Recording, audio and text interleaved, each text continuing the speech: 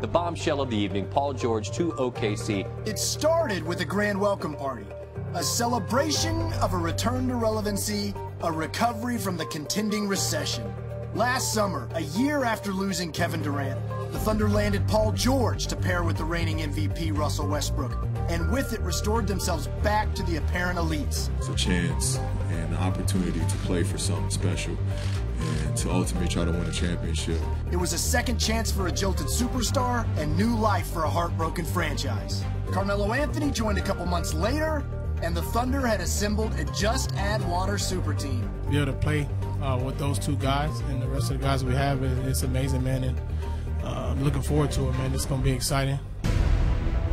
From the beginning of the season, everyone around the team warned against overreactions as they anticipated a bumpy road, but the process came along even slower than anticipated. They're going to lose their fourth consecutive game and go to 2-5 on the road and a record of 4-7. I don't think anybody foresaw that.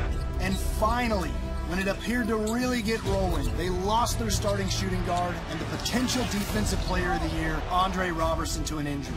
Oh, goodness. Robertson lost his footing.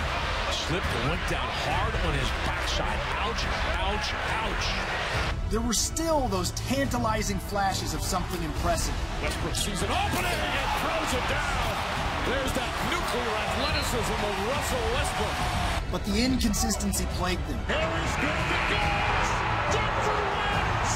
There was never a specific issue, but a series of isolated ones that fluctuated on any given night. They could never plug the holes to the boat because they didn't even really know where the water was pouring in from. And in the first round matchup against the Jazz, they finally ran out of life jackets. The OK3 season is over. Utah advances to take on Houston. It's most straightforward to label this a grand failed experiment, a super team in name, but not game, with hubris as much a culprit of failure as fit or function. They were just never quite as good as they believed themselves to be. They finished with one more total win than last season when Westbrook supposedly had no help.